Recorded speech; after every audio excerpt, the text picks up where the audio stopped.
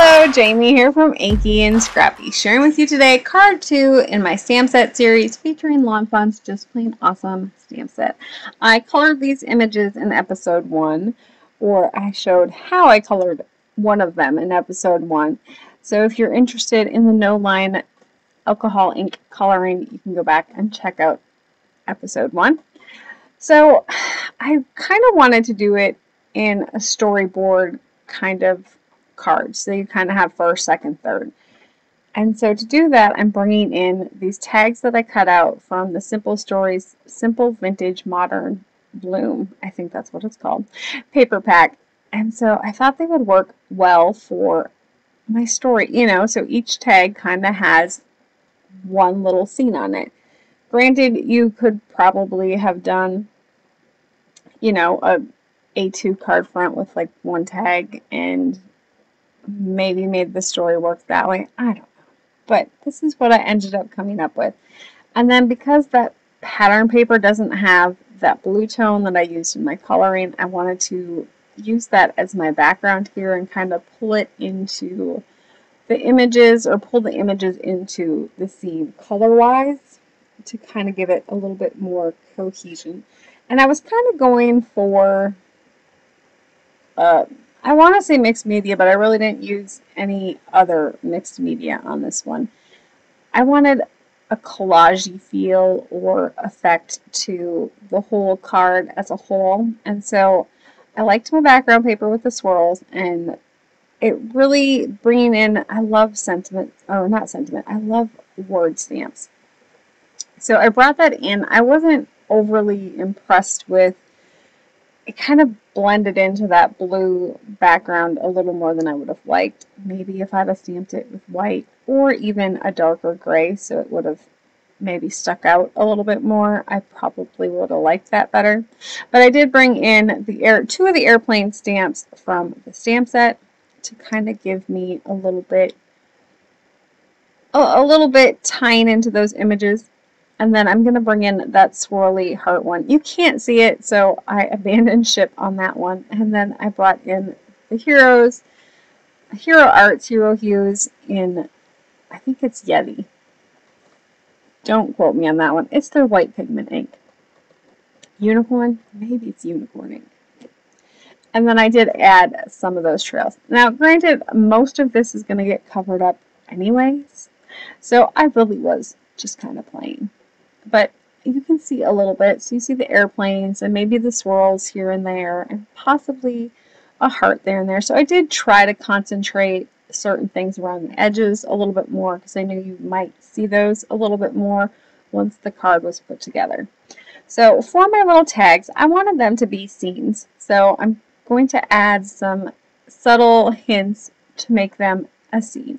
I know they're pattern paper and they're a collage-y style look. I think that's why I fell in love with them. They're just pretty. They're soft. They're, just, I love that color combo, that soft purple and the softer tealy color. It's just, or aqua, whatever it is. I like it. So I'm just bringing in a cloud stencil. I think this one is the MFT, like puffy clouds maybe. And then, of course, I'm going to bring in that hill stencil simple hill stencil from Lawn Fawn. And then I'm going to add a little hill to the bottom of two of my scenes here. I'm using just plain plain dye ink from Close to My Heart. So I think I used Petal and I want to say Lagoon maybe for the other one. I'm not positive. We'll see at the end when I look at the pictures. So I'm just going to build my scenes. I'm kind of making it fairly simple, nothing too, over the top. A couple of, the one mouse building all the airplanes. So he's got his first one and then he's working on his bigger one. And here he is getting ready to throw that bigger one. And then, of course, he forgot to let go. And so he is flying through the sky. And, of course, we can't go straight. We have to go upside down. That's just kind of how it works, right? So I'm going to add the little swirly on to the back here to show that he was doing flips. that's how he ended up upside down in the sky with his little paper airplane. And then I did add a little bit. I was going to do some ink blending on the outside to just darken it. My black was not dry yet. It was VersaFine Onyx black. I probably could have heat set it and it would have dried. So instead, I'm just using the old method of doing some inking around the edge there. It's one of my favorite old time. I don't know. It's just fast. It's kind of messy. It's not perfect, but it adds a little bit of interest to the edges. And then I just needed to work on layout here. So I don't want them straight on. I don't want all a straight line. I want them a little bit askew here and there. Now, for my strings, I did cut the holes for the strings because obviously they're tags. I probably should have strung them before I glued them onto my card base. I thought I left enough room on them to fit the strings there, and it didn't work, but I make it work in the end. It's all good. So I'm going to start with my middle one, making sure that I get most of it, you know, where I want it. I'm also going to pop up that middle one, just so I can tuck the other ones kind of in a little bit. So I'm just using a piece of fun foam for that one. And then I'm going to add, oh, those butterflies were so pretty. Anyways, back to the card. I'm going to add my other two on top as well. And then tuck that one in. So I'm trying to figure out my sentiment now. I know that I kind of want that sentiment to come in over that one's head. I just didn't like any of the ones that came with the stamp set. And so I had just picked up this new simple, I think they're simple strips from Tailored Expressions. So you stamp the whole block. It stamps them all out. I did pre-treat my paper with some anti-static powder and then covering this with some clear embossing powder to give it that raised embossed look on top of it. So this is, again, that VersaFine Onyx black.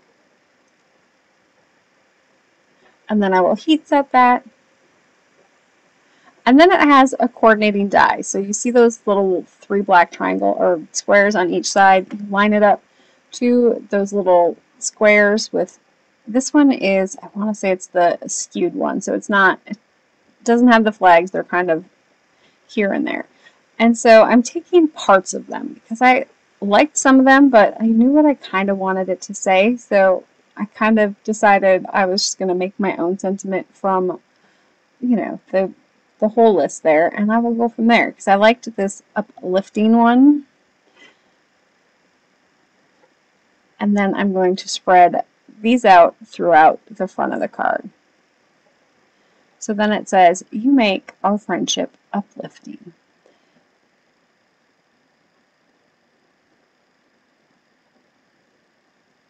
And maybe I should have done them in a purple.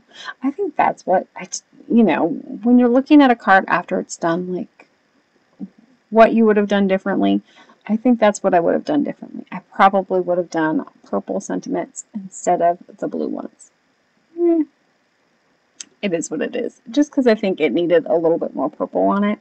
I don't know. The blue kind of blends in a little bit too much with the background for me. What are your thoughts? You know. I just usually go with whatever. I'm not going to go and change it. It's just a card. I'll get over it. I am bringing in some lawn trimmings for this one. It is, I don't remember. It's a sparkle one. Mermaid sparkle? It might be mermaid sparkle. Mermaid sparkle? I'll list it down below. It's pretty though. It's got the same blues and teals and purples in it. It's probably going to stay on my desk for a little while because I've been using these colors a lot anyways, and so it'll go well. Yes, and this is where the one hole was not all the way closed, and so I had to modify what I was planning to get my little strings to fit. So I'm bringing in a tiny attacher. This one is my close to my heart one. I think it's similar to the Tim Holtz one. I'm not exactly sure because I don't have the Tim Holtz one. When I run out of staples, I will be trying them with that one. We'll find out. I'm bringing in some gems from Trinity Stamps here. These ones are I think that's the Twilight sequins. So they have those purples and blues, and then the white ones kind of have the bluish reflection to them. And so I'm just adding a few onto each of these. And then that middle one, I didn't feel needed 3. I only put 2 on that one. And so I'm happy with how it looks. I will add this onto a card base. Just using glue to add it. And I was kind of leery to use the glue just because it's super thin pattern paper on the background there. It's kind of heavy copy paper maybe in weight. It's a very old lawn fawn pattern paper. So it did work okay. It didn't warp. I was kind of afraid of it warping. So, and then on the inside, I'm just using one of those strips again that says, "What's up, friend?" And then I'm bringing in that last image that I had colored with the little one mouse and another little mouse. I just thought it was kind of cute. And then I'm going to stamp another little swirly pattern behind there just to finish up my card. So it brings it into the front. So you make our friendship uplifting, and then what's up, friend? So that is my finished card for today. I hope you have an amazing rest of the day. Bye!